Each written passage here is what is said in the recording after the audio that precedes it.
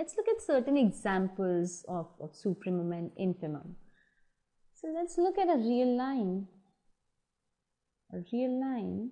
and let me give you an example of an open interval. So if you have an open interval, say 3 to 8, okay, say 3 to 8 is an open interval, and that's my set A. So what will be the sup of A?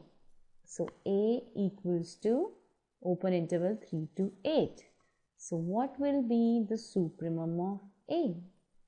Supremum of A will be the element number 8, okay, the number 8, which does not belong to the set because it is an open set, it's an open interval. It does not belong to the interval, but it is the least upper bound. Any upper bound would be greater than 8, right?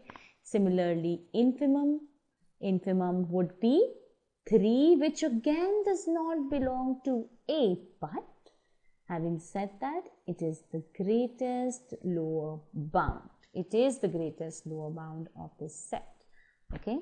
Similarly, we can take some more examples. Now, let us talk about, say, a set A that equals to some elements. Let me just give it certain elements, 2, 4, 6, 8, okay? So these 4 elements are there in this set, okay?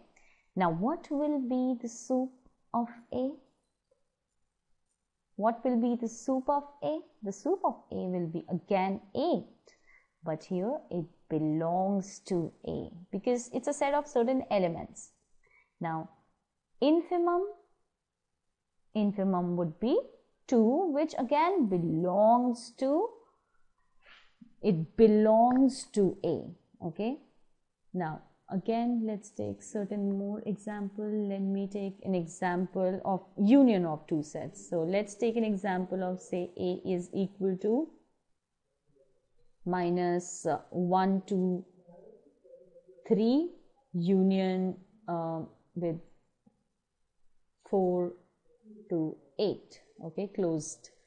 Now, let's try to see what exactly it looks like on a real line.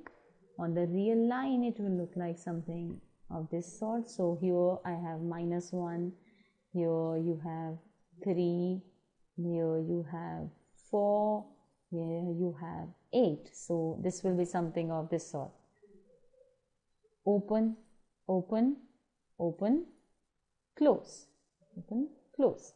So now sup A is the least upper bound. Which is the least upper bound? 8. So 8 is the least upper bound. Anything above that will also be an upper bound, but here 8 belongs to A, right? Now, what will be the infimum of A? The greatest lower bound will be minus 1, but minus 1 does not belong to A, okay? Minus 1 will not belong to A because it's an open set here.